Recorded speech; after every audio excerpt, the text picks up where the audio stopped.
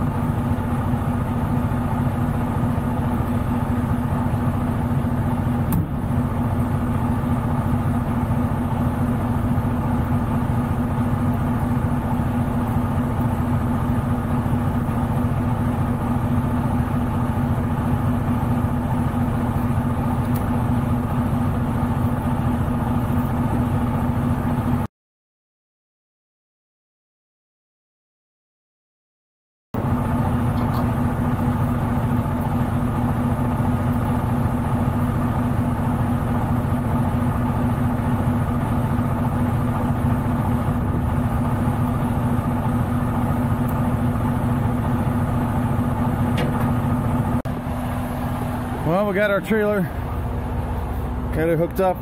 Let's go walk around and see if there's any damage while it was here. I don't know what that is. Let's see. Oh gosh, they put those high security seals.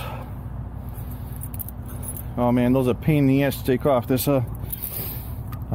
not ordinary wire. In fact, you see this twisted right here? That's from me trying to take the damn thing off last time. You can't cut it either. Bolt cutters won't work on it. I hope the receiver has like a grinding disc or something. It's really that bad, guys. That seal is some serious business. Well, what do you want? It's high value electronics. There's probably $200,000 worth of product in here. Speaking of which, I'm gonna be the high value load.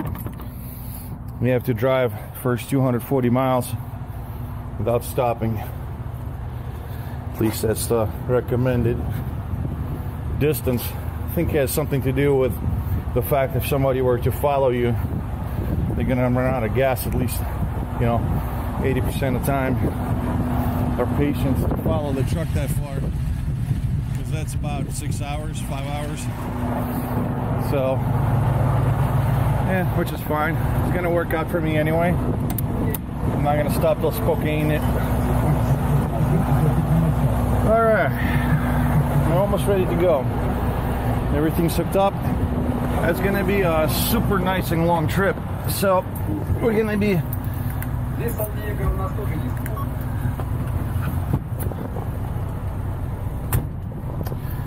let's do our trip setup. Get all my things situated here. Just bear with me.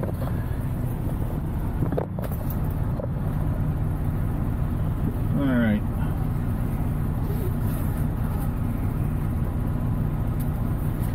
See, we're going to Doral, Florida. Doral is a suburb of Miami. It's on the western side of Miami, down there by Everglades. If you guys have been in South Florida, you know what I'm talking about.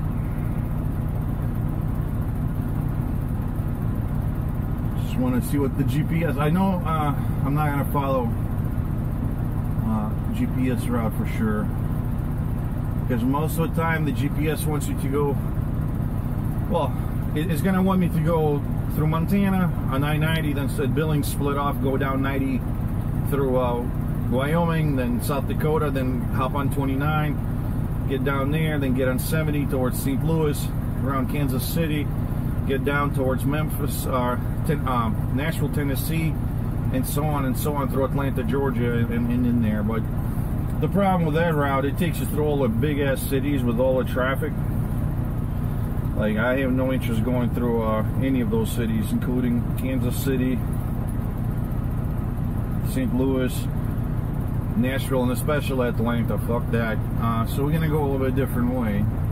Not the same distance, but it's gonna involve some state roads and going down through Ozarks in the southern Missouri.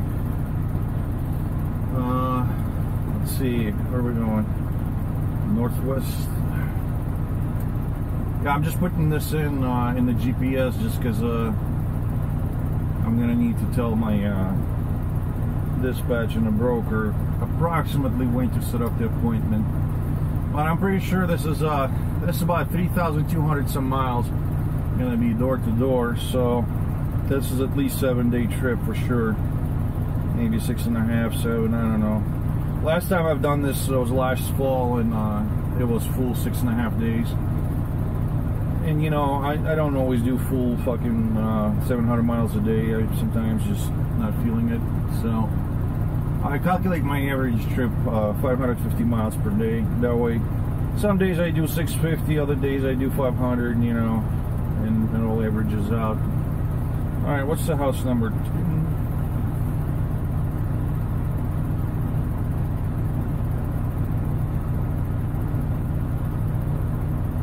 Okay, there we go. It's gonna take a minute to calculate. That's a lot. That's a lot of roads to calculate. Oh, let's see what it calculates. Calculating route. All the sensible truckers pick up loads that are like 400 or 500 miles. I'm going 3,200 miles or more. Yeah, of course, dirt road. Yeah, 3,288 miles. Yeah, like I told you guys, I mean, this is a standard GPS. See how he wants me to go with Spokane, just follow 90, split, this is Billings right here, Billings, Montana, split down to South Dakota, and through Rapid City, then Sioux Falls, 29 through Omaha, Nebraska, all the way to Kansas City, then 70 towards blah, blah, blah. And basically, like this whole stretch is just all trafficy shit, especially Atlanta. And with the spring break going on right now, everybody's going to Florida this way. You know, it's gonna be a nightmare. So I'm gonna go a little bit different way. We're gonna go pretty much follow this up until Sioux Falls, or up to Kansas City, and then we're gonna cut through state routes here through Springfield, through Ozarks, and then come down towards Memphis. There's state roads here. They're pretty nice highways. I go there all the time. Then we're gonna cut down to Birmingham. Go down to Montgomery on 65, and then take this state road towards Lakeland, Florida. There's a nice road there, and we'll get on 10 briefly, and then catch 75. From 75, we'll go down all the way down to Fort Lauderdale, Cape Coral, Naples, and then cut through from the backside of Miami, the Everglades Highway on 41. So I'm going to avoid all this tourist shit right here. I mean, I'm going to catch some over here, but that's not as bad. And there are state routes in Florida. They're pretty good highways. You can just avoid tourist shit if you know how to go. Because I'm pretty much, you know, I'm from this area. I know what I'm talking about as far as spring break and all the vacationers. Basically, it's just a nightmare. There's sometimes gridlock on I-95 and 75 because people towing campers, boats, God knows what, you know, and there's just crazy traffic because of that, like elderly and crazy people driving all in the same time, same place, trying to occupy same space-time continuum, basically, and that just doesn't work out. And then there's no reason for me to go through Atlanta. This is like wasting 3-4 hours of your lifetime. Nashville, same way. Yeah, the GPS is stupid. See, the problem is there's no, I mean, it's not a problem, but I mean, there are really no, like, diagonal highways. Most of the highway grid is usually north-south or east-west, so you're kind of stair-stepping down. But state roads, there's plenty of them that go, like, where you need to, and often it's a more optimal route.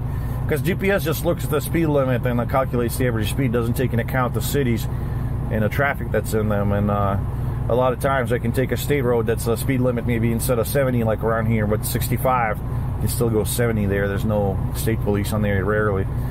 And yeah, I end up faster going through there than through all these cities, and less bullshit anyways, less stress for me. So, and that's the way I roll. Alrighty guys, so this is the beginning of our trip. As you can see, I'm all the way here, and in a week I need to end up all the way there. Good times.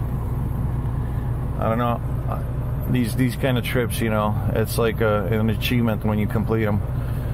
So alright guys, we're gonna probably have multiple episodes while I'm driving on this. I mean, we're gonna get to today, I'm gonna get to Montana and probably shut down there somewhere. Alrighty.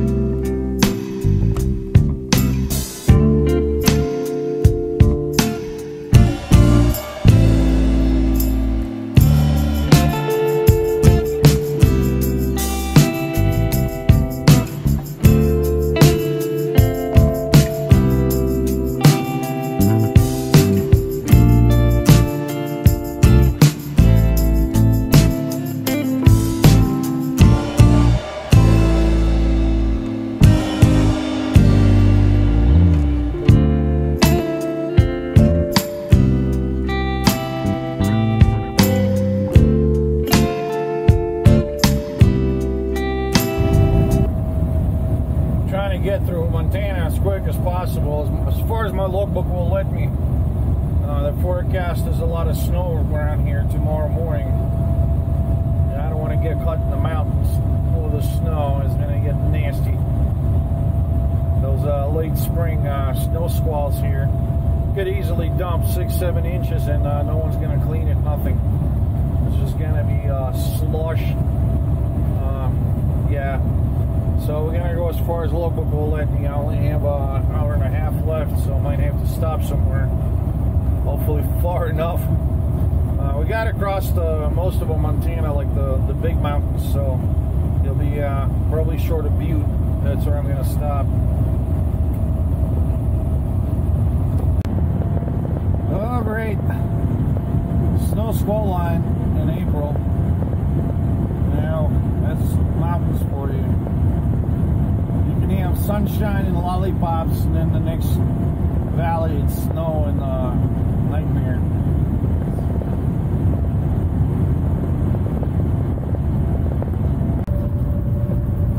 See guys, mountains create their own weather.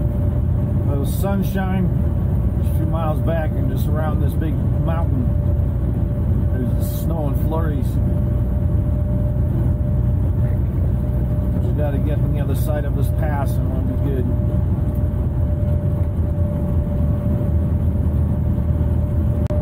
We're at the western side of this mountain. That's the start of the climb right here.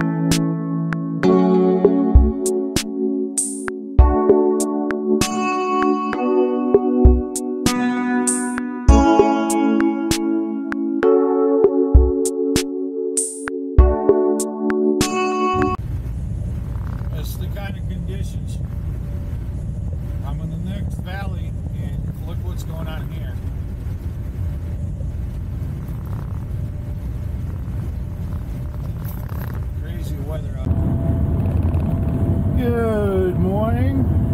Well, it's a much better day today.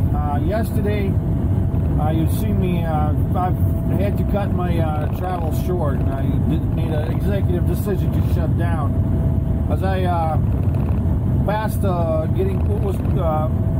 Butte, started getting in these snow squall lines And about halfway to Bozeman, the visibility dropped down to just basically yards, and snowed, and like it was kind of like a mix of ice and snow. Just started caking everything, including the road, and then the wind. And I'm only 8,200 pounds, so you know, when you can't see, you can't stop, and you can't really drive straight on the road. It's time to shut down. So yeah, unfortunately lost a bunch of times, but I'm safe and sound. The load is secure. You know, stopped at the truck stop and just waited it out. Today's a nice clear day, no problems at all. Sometimes, you know, you just got to do the right thing, because when visibility drops like that and it's icy, you're just asking for, you know, asking for some kind of trouble, because you can't even see more than 100 yards, and iced up roads, if somebody stopped on the road or there's an accident, just gonna plow into it and just gonna be another statistic. So I refuse to be another statistic. I remove myself from the road at that point, you know. So that's the dealio. We're a little bit behind now. We're gonna have to try to make it up over the next few days, but I don't have any set delivery appointment yet. That'll probably happen as I get closer and I'll have more concrete date. So well, that's about it. So today we're going to go through, right now we're coming up on Bozeman, Montana. They're going to get Billings. And unlike the previous trip where we were heading west, we're going to go take 90 at this point. So after Billings, Montana, we're going to go towards Wyoming, and then South Dakota, past Sturgis, and so on, and to Sioux City, Sioux Falls, and then we're going to take 29 all the way down to Kansas City. So today we're probably going to get to South Dakota, Box Elder, somewhere around there, and that's the plan. Here we are on the other side of 90-94 split. They'll meet again in Wisconsin. This time we're going to 90.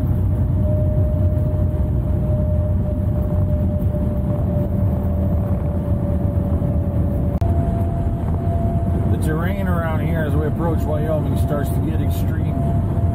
Pretty much going to be running on the eastern side of the Bighorn Mountain Range, just continuation of Rockies, all the way up until, well, we're going to stop at Sheridan. That's the first city there, take a break, but that's why it gets so windy around here.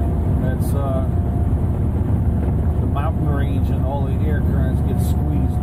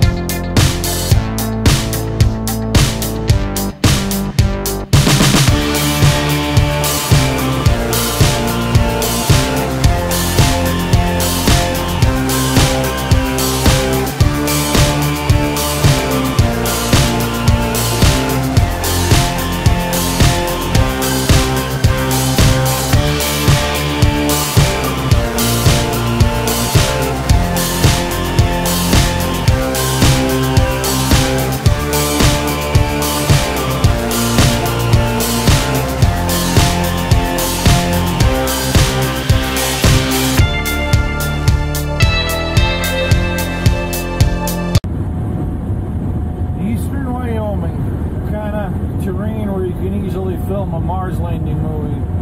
Just film it all with a red filter on, and you know, totally be believable. Desolate area, beautiful in its way, but desolate as hell.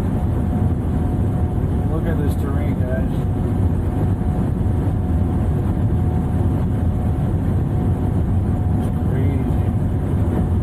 Eroded hills and mountains. Pretty much all the way to South Dakota is going to be like this, up and down. You guys hear this? Listen.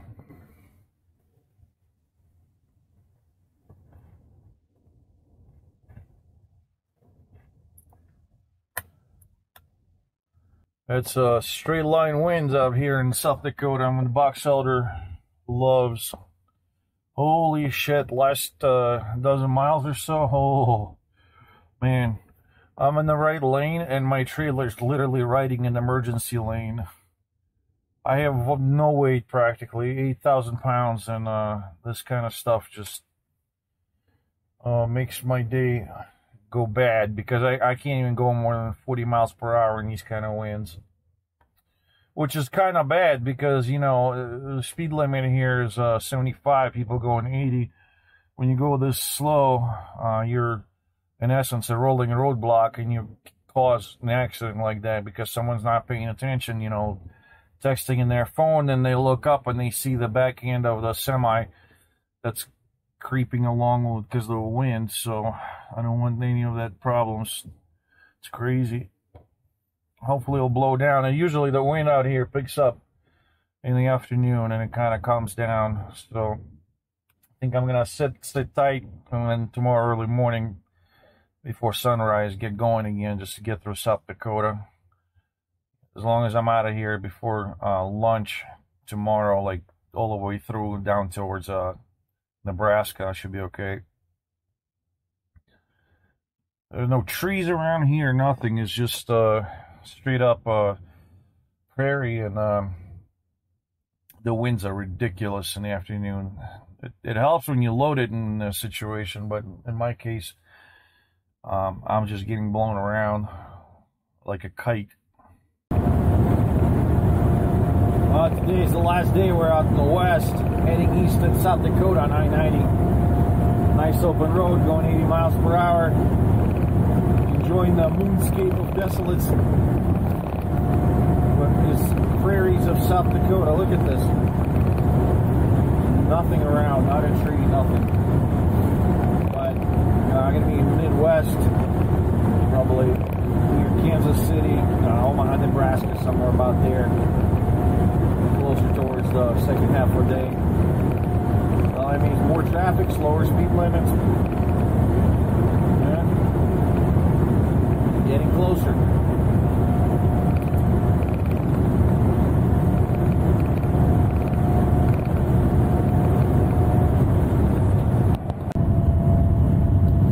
Guys, there's a topic I want to discuss, and I'm quite embarrassed by it.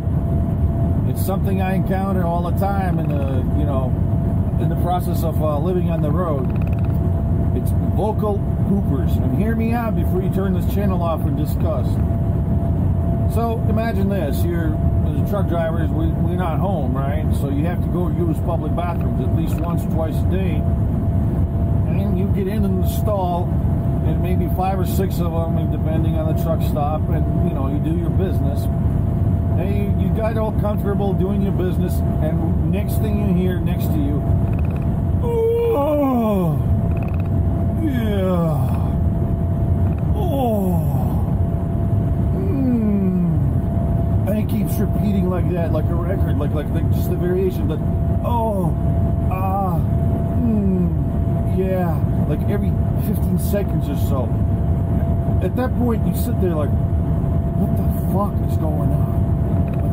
Fuck is that dude next? Like, he's literally like maybe 3 feet from you, you know, just a thin drywall like separator, and you know, you would think, okay, it's one crazy guy, but that happens all the fucking time, different places, different times, like at least once a week or sometimes twice a week. So there's got to be like a percentage of population that has some kind of anal vocalism, or what I'd call. I don't know what the fuck it is.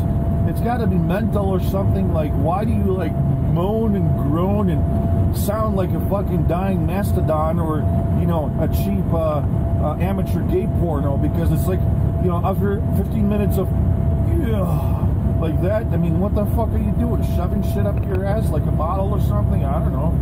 Like, what is it? Does anyone know? Anyone encounter that? Like, why do some guys in public have the need to vocalize their, you know, shitting experience? Like, is it a song of my people or something that I missed? Or, anyways, that's a topic for discussion, and I was hoping to bring this up. Have a good day, guys. Write in the comments, What do you think it is?